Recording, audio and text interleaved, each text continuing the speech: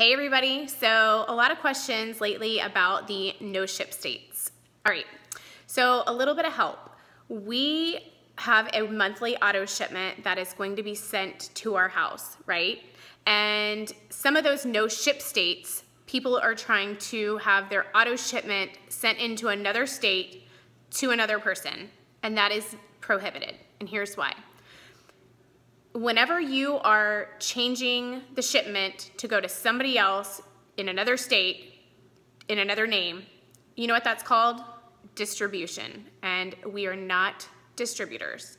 We are reps for a wine club. So it's super important that you guys understand that we have got to be the recipient of the monthly auto shipment of wine.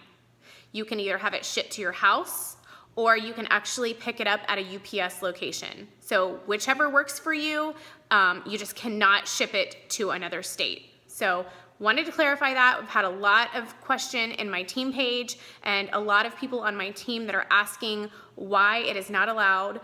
If you do have any questions or concerns, you can email Tony at directcellars.com, and he's super, super kind and helpful, and he'll give you all of the information that you need to clarify the reasoning behind this. Hope that helps. Talk to you soon.